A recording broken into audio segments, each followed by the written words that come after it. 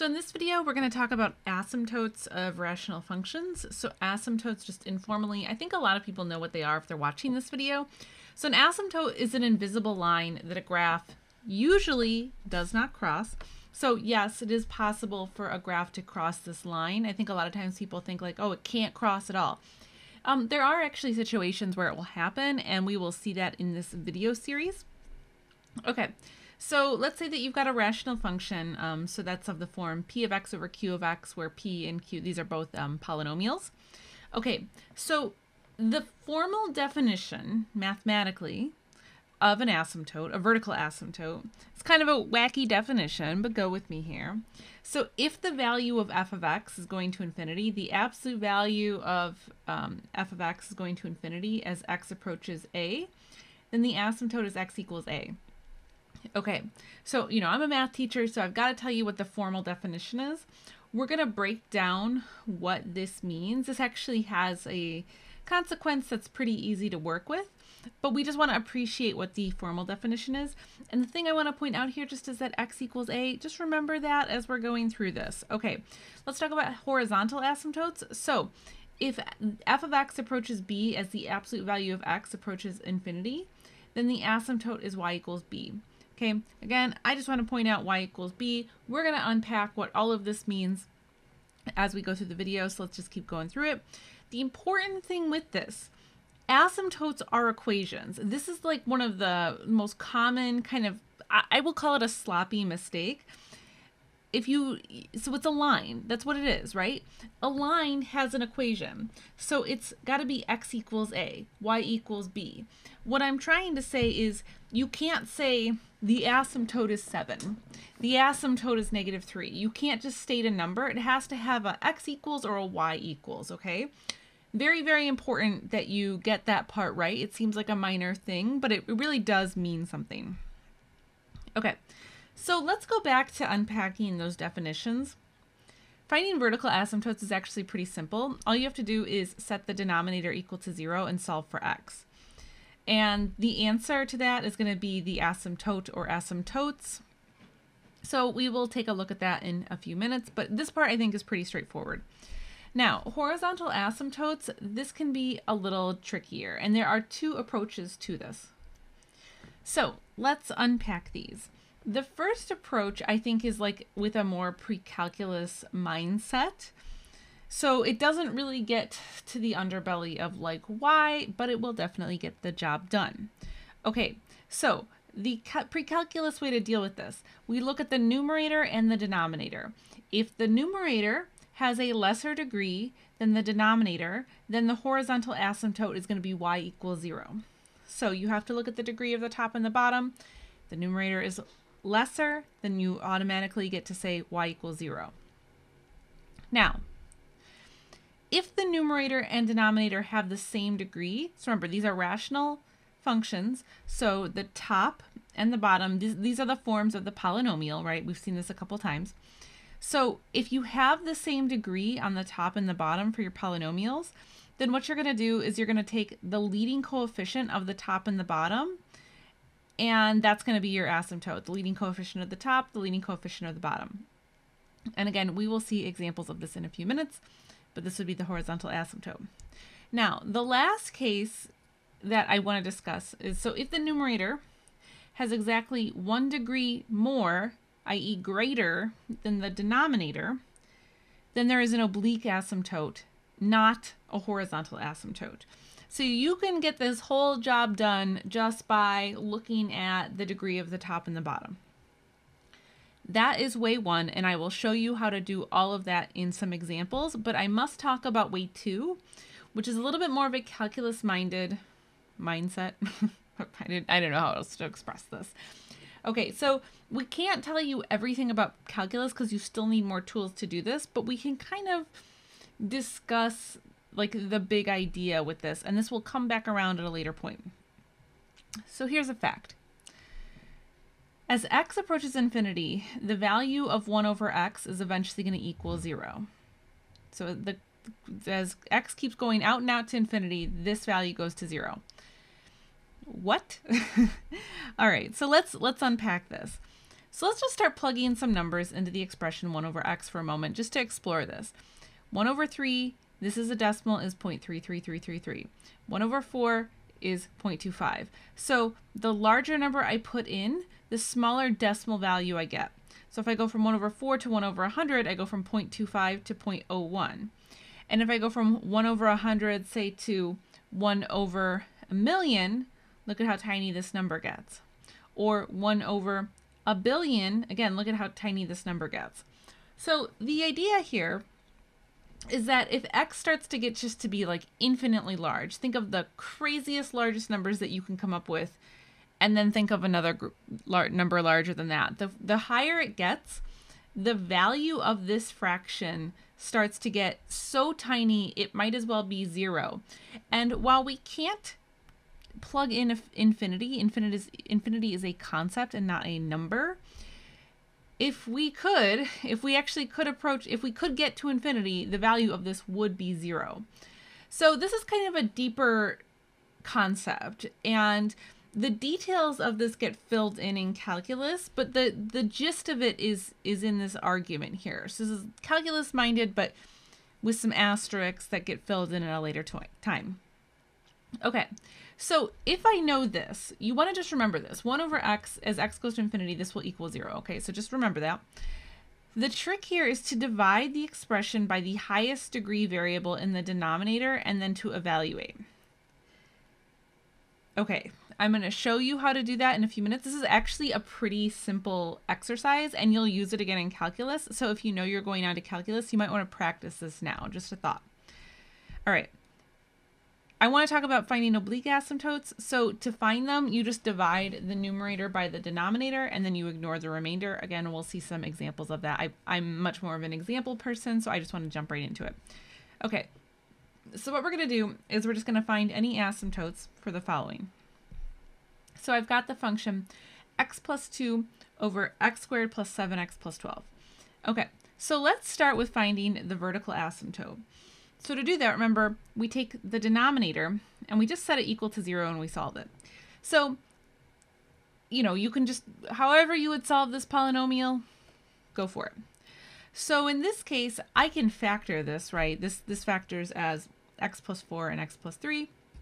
And then if I were to solve for this, so I'd get x equals -4 and x equals -3. So those are the two equations for the vertical asymptotes. Cool, so we're good to go. So that's all you have to do to find vertical asymptotes. It's nice and straightforward. Just take the denominator, set it to equal to 0, and hope that solving for that is simple. Okay, now horizontal asymptotes. I want to talk about the two different ways to approach this. Okay, so with way 1, this was all about just looking at the degree of the top and the bottom. The degree of the top, the highest variable here is x. This is a degree 1, and the highest variable here would be x squared. So this is a degree 2 polynomial. Okay, so according to that list, and maybe you want to like flip back to your notes just to like prove this to yourself, but when the degree of the bottom is greater than the degree of the top, then this is just automatic. Y equals 0. Boom, done. Okay, so that is pretty straightforward, but if we use the calculus way, it takes a little bit more work, but it kind of explains why this works a little bit better. Okay, so what I'm going to do now is I'm going to look at this and say, okay, in the denominator, x squared is my highest variable term. So what I'm going to do is I'm going to divide every single part of this equation by x squared. So let me show you what that looks like. I've taken x and I've divided it by x squared, plus 2 divided it by x squared. And then each term in the denominator, all of it is divided by x squared. And now what I'm going to do is I'm going to simplify each of these. So x over x squared, this will simplify to 1 over x. 2 over x squared, I can't simplify this. And so on. So what does that look like? And maybe you want to pause here and write some stuff down and just kind of get caught up and do the simplification on your own and then just check your answer. It's a good way to engage with this video so that your mind's not wandering. So if I simplify all of that, what I get is this expression here. 1 over x plus 2 over x squared over 1 plus 7 over x plus 12 over x squared. Okay, so remember, 1 over x, so we want to think about, like, we want to pretend that this expression is going to infinity. So why do I want to pretend that this expression is going to infinity? Where did that even come from? What are you doing, you crazy lady? Okay, so remember, with horizontal asymptotes baked into the definition, to find the horizontal asymptote, you need to assume that x is going to infinity. That's actually baked into the definition. And that's why we talked about that whole strategy that I was just going through. Okay, so I bring that all up because then this 1 over x, if x is going to infinity, this is going to end up going to 0. We talked about that little fact, right? And then what about 2 over x squared? Well, if 1 over x squared goes to 0, so will this. So basically anything, any number over an x is going to go to 0. So 2 over x is also going to go to 0. What about these two terms down here? Well, all of those are also going to go to 0. So the only thing that I have then is this 1. This 1, of course, does not go to 0. So the top is 0, the bottom is 1 plus 0. So in the end, I have this expression 0 over 1. 0 over 1 just equals 0. That is the value of my horizontal asymptote. So the horizontal asymptote is y equals 0. Is this a longer way to get there? Yes. Yes, it is. But it does explain why this works, and it aligns more with the definition. And if you practice this now, if you know you're going on to calculus, all I'm saying is that, like, you're going to have really mastered this technique already. And like what we talk about in calculus hopefully makes, you know, a little bit more sense too, just because you've kind of been dipping your toe in that. Okay. So let's do another one now. So I actually want you to pause the video here and try to find the vertical asymptote. So set the denominator equal to 0 and solve, and then hit play when you're ready. Okay, so I will start with the vertical asymptote. So I'm going to take 4x minus 2, set it equal to 0. So I can add the 2 to both sides, and then I can just divide each side by 4. So I get x equals 1/2. So there is my vertical asymptote. So boom, no problem. Okay, so let me clear some space. Okay, so using the two methods. So if I use way 1, so we'll say way 1. So again, so I just look at the degree of the top. The degree of the top is 1. The degree of the bottom is 1. So when the degree of the top and the bottom are the same, then according to that first set of rules we were talking about, I just take the leading coefficients. So the horizontal asymptote then by that rule would just be equal to 3 over 4. And we're good to go. Okay. But I want to try, it's good to practice. So for those of you going on to calculus, I just want to take a second to try this the other way. So the highest degree in this case is just x. So what I want you to do is I want you to try dividing everything here by x, everything that you see here, and simplifying, and then just kind of going through that argument that we went through again. Just to practice it, it's good practice, and then you can hit play when you're ready. Okay, so in the interest of time, I'm just going to go ahead and set up dividing everything by x. Okay, so I went ahead and I divided each part here by x just so you can see it. And so if I were to simplify this, I would get 3 plus 1 over x, and then 4 minus 2 over x. So remember that the definition states that we are assuming x is going to infinity. So if x is going to infinity, the value of this part here will be 0, and the value of this part here will be 0. So the only thing that I'm left with then are these pieces here. They can't go to infinity. They're just 3 and 4. That's it. They just stay static. So what that implies then is that my asymptote is 3 over 4. So the exact same answer. Okay, so I have another one here. So I would encourage you just to try this example on your own. Hit play when you're ready, and then I'll show you everything. So for the vertical asymptote, so you know I'm going to set my denominator equal to 0 and this factors. So I can just say x equals 3 and x equals -3. Those are my vertical asymptotes, so I'm good to go. So now for the horizontal asymptotes, so I want to prevent this video from getting too long. So I just want to point out that these both have the same degree 2 polynomial. So whichever method that you use to do this is fine, but if I just use the leading coefficient method, so I'm going to get 1 over 1, which will equal 1. So my horizontal asymptote is just equal to 1. Okay, and so now for the last one, which is a little trickier, and I have another video with examples similar to this if you want to see more like this. Okay, so let's start with the vertical asymptote. That's always the easier one. So I just set the denominator equal to 3, and I get x equals -3 as my vertical asymptote. So that part's no problem. Now, the thing to notice here, this is a degree 2 polynomial on top, and this is a degree 1 polynomial on bottom. So if you remember from how we were discussing this, so if you're 1 degree higher than the denominator, then you will have a oblique asymptote. Okay, so